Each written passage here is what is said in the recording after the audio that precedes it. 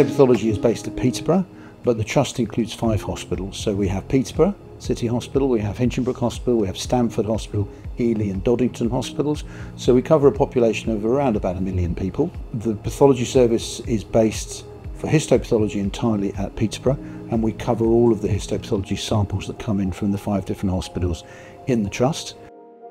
The workload would justify around 12 pathologists, so the department is pretty understaffed.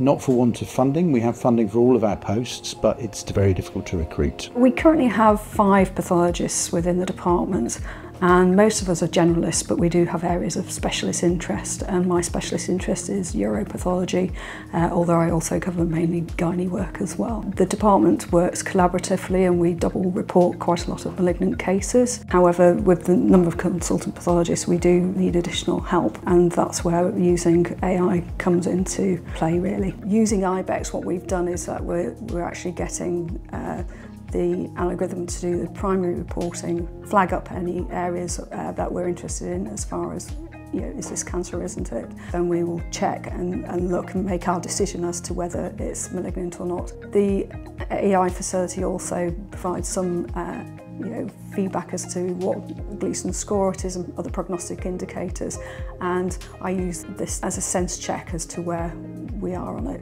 It seems to be very accurate and it's got a really good sensitivity. In 2015 I actually stood up in the foyer of the Houses of Parliament and said I did not see the point of digital histopathology. There was no way it could be as quick or as efficient as I was with glass at the time.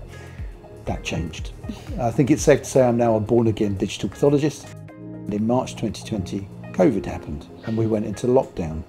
So the surgical pathology workload reduced dramatically during lockdown, which gave us a really good opportunity to validate our pathologists on the digital program using the scanners that have been delivered 2 weeks after we went into lockdown. Digital gives us around a 10 to 15% saving in terms of time. We are around about 10-15% quicker now. AI gives us that bit more. So with the prostate samples, it's quicker to do double reads, it's quicker to do primary reporting. From the limited experience we have so far with the breast platform, I think we're going to save at least that much time reporting breast samples. It's been very, very exciting really, in that it's made the job of reporting prostates a lot more pleasurable in some respects. It's efficient and it has taken the place of the second pathologist.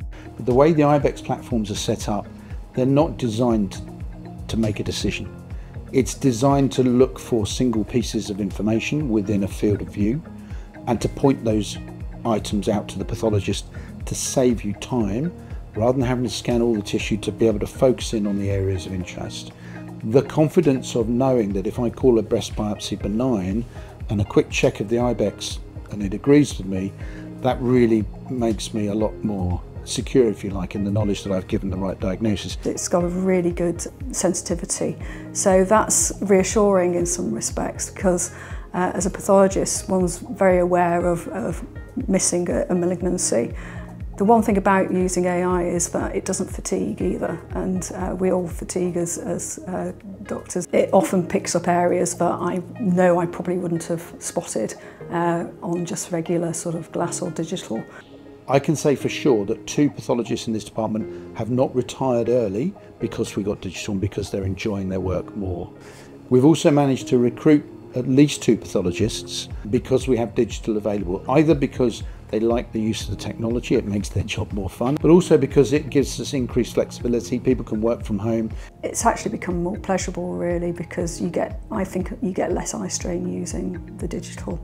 It's also great for teaching and to pointing out areas of interest to non-medics or to your trainees. I was surprised by how easy the transition was. I can now present that level of confidence and safety in my reports without having to get a second pathologist to check everything that we do. We've got AI that can do that for us, and it can do it more quickly as well. I think you just got to do it, really. I think once you start using it, you won't want to go back.